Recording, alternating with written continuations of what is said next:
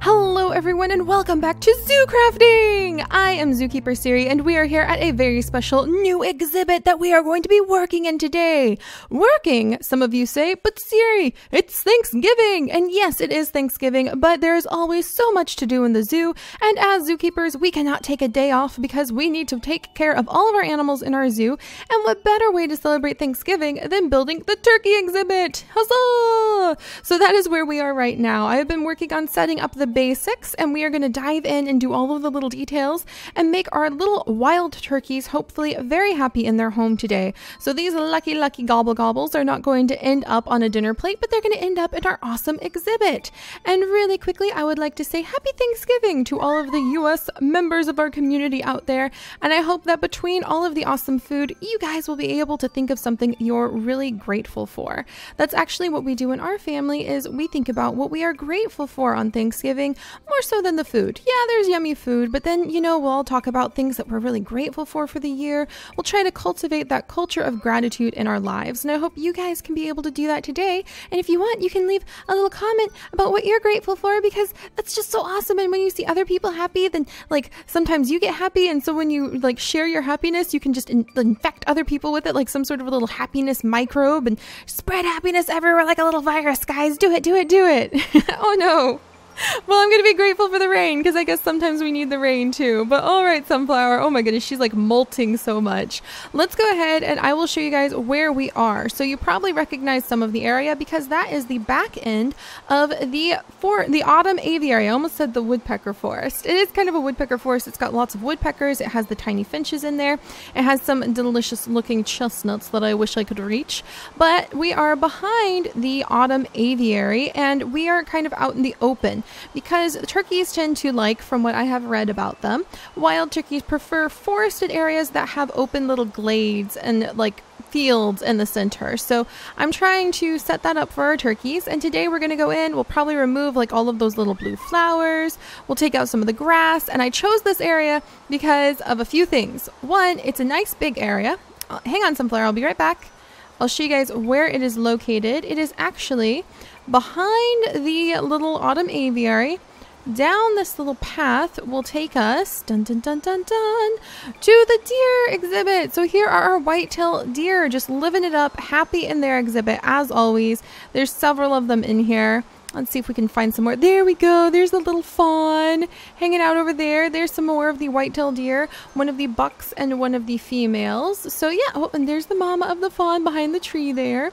So yeah, here's our white-tailed deer exhibit. You can see several of our little American goldfinches are hanging out over there. There's where we, oh my goodness.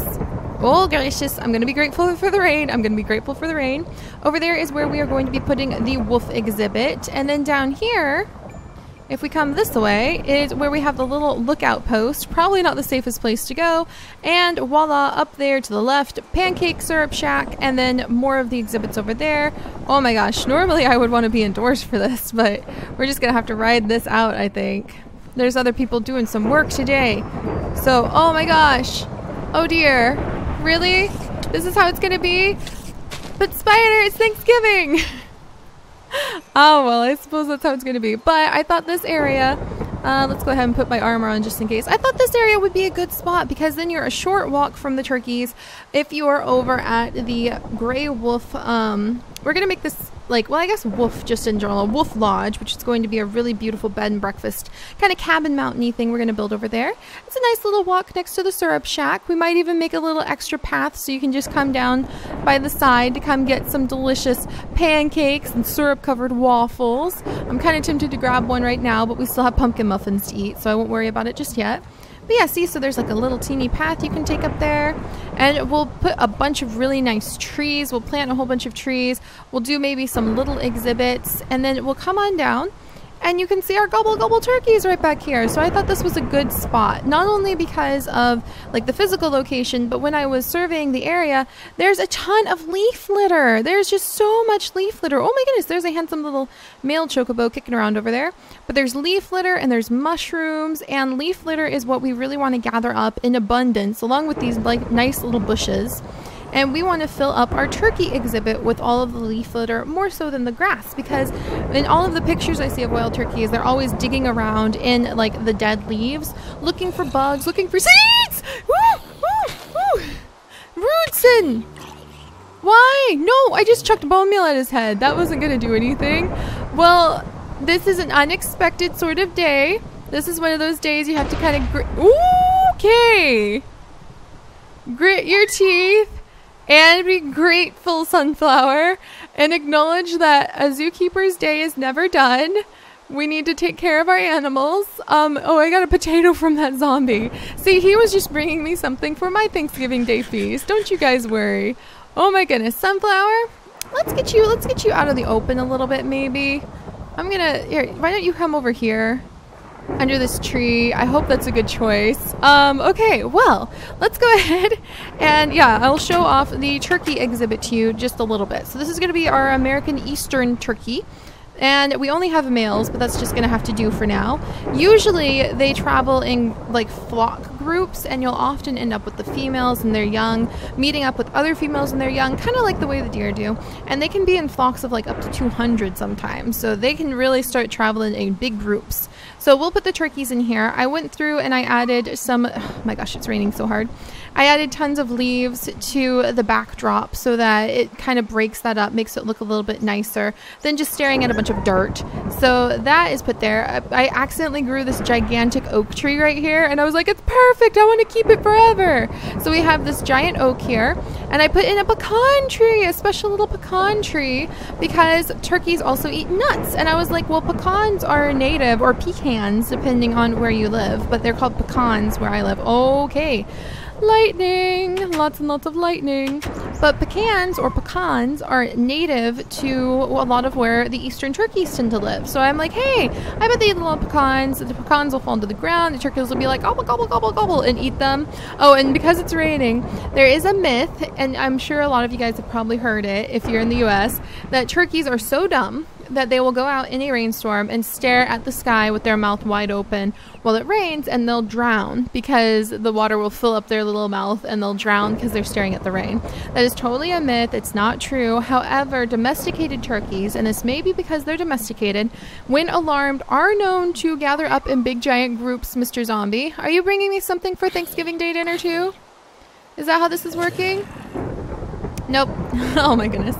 But they, oh, he gave me a little zombie head. Actually, all the zombies are bringing me presents. Okay, then. But the domesticated turkeys are known to kind of freak out Mr. Creeper. What on earth is going on today? I'm just trying to do a little bit of work, and this is just so rude. This is my turkey exhibit, Mr. Creeper. You are not, no. That's right, shoo. All right. Where was I, Sunflower? Domesticated turkeys are known to gather in big groups and smother each other when panicked, but I think that's because of two things.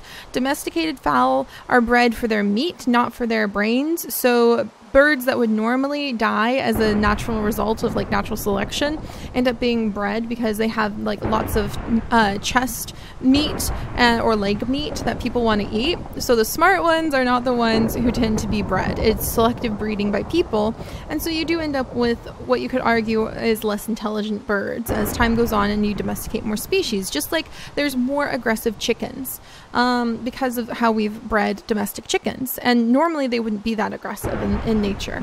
But Sunflower, since we're speaking of birds, the other thing is like domesticated turkeys probably would be like in a pen, and so if they all freak out, they'd be like, I can't go anywhere, a little corner.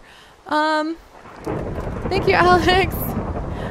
I'm a bit far from a bed. Thank you, Alex. All right, let's try it. Let's just go ahead. I'll go try. All right, we'll try this because this is just being kind of chaotic. All right. But yeah, domesticated turkeys would be in a pen, so I imagine if they freak out, they can't just be like, dude, get off me. Oh, lightning. And okay, that was another explosion. Okay, we're just gonna come in here. I'm gonna put Sunflower in her little safari net. There we go. And we're gonna come in here. And okay, let's see if we can get rid of this rain. There we are. Hopefully that works. I don't know if that'll work. Ba-boom, ba-boom. Oh, it worked. Yay! Much better. Much, much better. Yay! Thank you. All right, so both of us were being a little bit distracted by that rain. So this is much nicer. Geez, Sunflower, we didn't need like that chaotic storm going on while we're trying to put our turkeys in. I didn't want to let the turkeys out until like the storm was over because of the lightning. All right, there we go. And let's fly over. Oh, I need to get you a little geishel green, don't I, darling? Well, we'll grab you one in just a moment. But yeah, so I think domesticated turkeys might smother each other because, you know, they're not just in the wild where they can be like, hey, get off me, you jerk, and like push the other turkeys off. So let's go ahead and get to work now that the storm has calmed down and I'm not distracted by monsters popping out every 2 seconds. I'm grateful that Alex was able to help us sleep, and now we can let our turkeys out. I figure we can let them run around while we're collecting stuff for them. But this is their enclosure. They've got some nice trees for shade. They've got this little open area. We'll probably replace most of the grass with ground cover. They've got this beautiful oak tree to provide extra shade. I tried to make sure to go around and put up the birch fencing. There's a couple little spots for zookeeper entrances. Hello guys. I hope you're going to enjoy your enclosure. It's kind of a nice one, and I'm about to make it a lot nicer. Look at all our gobblers. So welcome. You guys are 5 turkeys who are not going to be Thanksgiving Day dinner. You're going to be here instead. And apparently a long time ago, well, I say a long time ago, it's probably much more recent than I think, turkeys were almost hunted in the wild to extinction in the US because they are such good meat.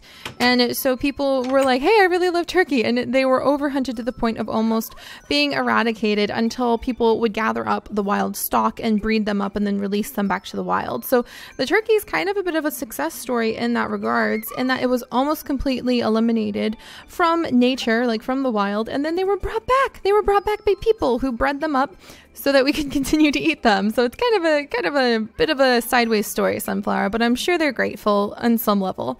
All right, so we're going to go ahead and we are going to give our turkeys some of this wonderful leaf litter. I just saw all of this over here. Oh, and there's my mushrooms. I saw all of this over here and I got so excited. And there's a little bunny. Oh, and there's, what's this? Ooh, there's some horses. We're gonna have to go on that horse rescue mission pretty soon and just like go like diving down all of the little holes and canyons where the horses have shown up. Look at that cute little bun bun. Oh, that's a cute bun bun. Pigu, be careful. This is a little bit dangerous over here. Ooh, there's so much leaf litter over here. There were a couple ints, but I relocated them so that they wouldn't get mad as I was knocking down trees. Oh, and that reminds me, trees! So another thing I really want to add for our turkeys may be some of the maple saplings. So what do you guys think? I think they would enjoy a maple sapling. In fact, that might put down the ground cover that we're looking for in abundance. Not to mention, a lot of people, when they think about turkeys, they think about autumn time because they're thinking about Thanksgiving. So I think that would be kind of nice. And maybe it would bring out some of the red or the yellows of their coloring. So we might go grab a maple sapling in just a second. And I think a yellow maple sapling, and maybe put it like right there and let it grow. Or we'll take down that tree, let it grow, and then we'll build around it. That sounds like a great idea. And another tree I was thinking about putting around over here is actually the fir tree. So we could have pine cones, because there are the adorable pine cones that you can actually get when you grow fir trees. And I know Anasia has fir trees in her area. I don't know if we have fir trees. So let's go ahead. We're going to fly up to the house really quick. That's why Sunflower is with us. Come, my love. I love how much work we've done on the temperate forest area. And we will be working on the marine area. We'll start work on dinosaurs a little bit. Probably as season 3 begins. And don't panic, as some of you guys have been like, what? Season 2 is almost over? We're staying in this world for years, you guys. Literal years. So don't worry. Aki, I also need to find someone to trade these beans to. Alright, so let's see if we have... Oh, I hear my babies on the other side. Hello, children. Has Aki not smushed you? Oh, good. They're fine. Yeah, Aki hasn't managed to get in there to smush those guys. Alright, so I think... There we go. So here is the yellow maple sapling. We'll go ahead and grab one of those. And then the other tree saplings. Do I have a fir tree? There's a spruce. So I don't have a fir tree sapling, it looks like. But what we'll do is at some point we will go and we'll visit Anasia. And we will see if we can get one of her fir trees. There's a dead leaf in here. That's interesting. Birch sapling. Should I put in some birch trees to their area? I think the autumn tree will be enough. But yeah, fir trees for pine cones, I think would look really nice in our temperate forest area. So we will go ahead. Oh, Keith's leaving tea leaves everywhere. That's fine. That's fine. I won't panic. So we'll go ahead and maybe visit Anasia sometime in the near future and ask her if we could collect some pine cones for our turkeys. And the other thing I was thinking about doing, kind of to complement this area, if we add fir trees and more autumn trees, is maybe turn like a little zone into an informational area that might have, say, some Native American of some tribe. I'll have to pick like a couple tribes because there's lots of them. But maybe some like reconstruction of a building, or maybe what I really want to do is, and I'll probably do this instead, is a garden that would spotlight plants, like native plants that are crops, like corn, maize, corn, pumpkins, other native crops that are native to America or the Americas. And again, because those are things you think about. I think about corn when I think about turkeys, even though the gobble-gobble and a lot of the courtship behavior that you see from turkeys, that is more common to see in the spring, because that is when they are busy trying to find their mates, not in the autumn. In the autumn, they're just trying to eat so they can get nice and fat before winter, because they need to survive the winter. All right, you guys. Hello, my little gobblers. You guys are so cute. All right, let's put down their tree. I think we will cut down this tree and put it here. So Glorious Grafter, I need your help. Watch out, guys. Don't get too close. Yay, Glorious Grafter. Yay. All right, let's try. Watch out, little buddy. I'm trying to plant a tree here for you. Oh, look at that. Oh, it's so cute. It's so small and so cute. I love it. I love it. I love how it put the little like leaf litter down too. That was a good move. All right, so we can put these dried leaf piles down. We didn't get too many bushes. I'll have to go get some more bushes. So, and I think removing these little like blue flowers is a good deal, because the hydrangeas just don't match a lot of things. All right, we'll climb up here. We're building an exhibit. We're building a turkey exhibit to celebrate turkeys and not eating them. All right, so we'll do that. Hi, guys. Oh, they look so good from down here.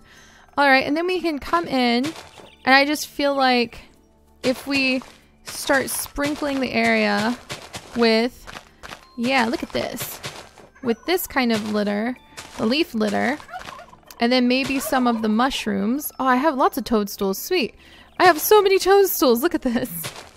So hopefully this will be good for our turkeys. Are you guys liking this? I think they're liking this. I think this is good turkey home ideas. All right, maybe some more toadstools just kind of sprinkled around here. Maybe we'll, oops, I actually covered up one of the green leaf litters. You gotta be careful with them. Maybe come through here. I wonder if I should have grabbed that birch sapling after all. I thought about it. All right, then we can like smush those down a little bit.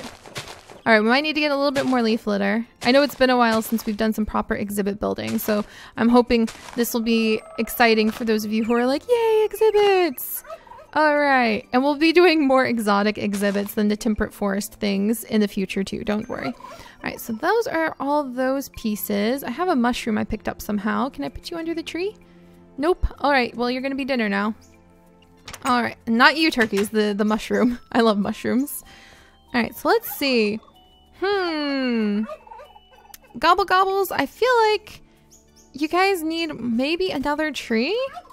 I really feel like they might need another tree, so maybe we could just try to put another oak tree in there. Let's put another oak tree in, maybe right over there. And then we'll continue to add in these bushes. Then I'll go collect up a bunch of those bushes. And we'll have a happy little turkey house. Happy little turkey home. I wish we had some females for them, but not quite. There we go. You're not big enough. You need to be like, I want like a really big, awesome oak sapling. I want like a big giant tree. Well, you know what? That one's kind of bigger. That one will have to do. It'll have to do. Oh, maybe what I want is to like add some nests or things in here. I'm not sure. What I really want are more of those little, oh, my shears are about to die. Do I have a backup pair? Seri, what are you doing not carrying a backup pair of shears? Oh, well, I'll have to get backpack. Hopefully that'll work. Let's see. More of those bushes. Ah, oh my gosh. This is where they were all hiding. Okay. But yeah, so I'm thinking about maybe having a little informational garden area over here. Did that do it? Nope, Batpig just destroys them. Dang it. Well, I'm going to have to wait till I get another pair of shears to continue on that part of the project. But yeah, just a little informational area so you know like what kind of crops are native to America, like to the Americas. Maize is not quite native to North America. It's native to more Central America, which is very fascinating. I did a lot of research on maize, believe it or not, which is another early name for corn. when I was in university. All right, so what do we think now? The tree really helps things. This looks good. I mean, they're not complicated animals. They don't need a ton. They just need like some highlights here and there. I like it. I kind of wonder if one more sapling would, and then one more sapling would probably be too much. I think this is good. I think this is really fantastic for our little turkeys, and I think they should be pretty happy. Maybe a little bit more leaf litter. I mean, really, like, it's kind of optional just to add a teeny bit more leaf litter. They really look happy. I mean, they don't need much. So if you guys have more ideas for what we could add for our turkeys, then please let me know. The wild turkey is a pretty simple game fowl. Really, like we've talked quite a bit about them already. The males will kind of compete between each other to impress the females with their fantastic displays. They tend to sleep in trees at night. That's what you guys do. You roost in trees at night if you can. When chased by a predator or startled, the males tend to run. The females will tend to fly because they're not weighed down by all of those heavy feathers. The females raise their chicks on their own. The males provide zero parental support whatsoever. They're just around to try to impress the ladies and leave their little trail of babies behind them. And they like to eat, like, things that you find in the leaf litter. Oh, and speaking of leaf litter, you guys, did you know how dangerous it is for the little animals if you like clean up all the leaves out of your yard? It makes me so sad every year because like the salamanders and butterflies, we'll talk about that another day, but leaf litter is a very good thing. So if you have a corner of the yard, you don't really go in and you're fine with leaving like the leaves in the leaf litter alone for the year. You would be helping out so many different species, I promise you. These berries are good. But yeah, you'll be helping out a lot of species if you can just leave leaf litter untouched for the winter, because that's where a lot of small species hibernate. That's where a lot of butterflies like curl up until they can come out during the spring. So it's really good to do. And I'm going to grab these for sunflower. And you know what? I know it's a holiday for most people, sunflower, but I gotta say, I don't mind spending... Here, I'm going to give this to you, sunflower. There you go. I don't mind spending the day working hard in the zoo because this is so fantastic. This is what we want to do. So now we've learned a little bit more about turkeys, and we'll go and we will spend some time out on our farm over the next couple days and the weekend just to be able to build up that farmer's market and celebrate the harvest before winter starts setting in. And we're gonna have to start getting ready because season 2 is going to end at the end of the year, and we have to get ready for season 3, which is going to be so exciting, my little gobblers. And that means getting ready for like the zoo entrance to be built, celebrating the 2 whole years of zoo crafting, and then once that is done, really actually building tons of exhibits, sunflower. I'm getting super excited. But now that we have the turkey exhibit done, I just need an educator and I need some signs and things over here, and we need to figure out more little things like little gardens or trees, or maybe a nice little spot to sit and rest, or something where you can just smell the pine needles.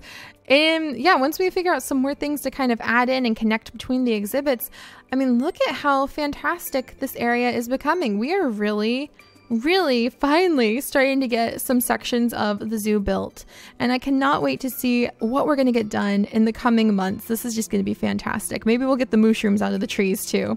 That might be a good idea.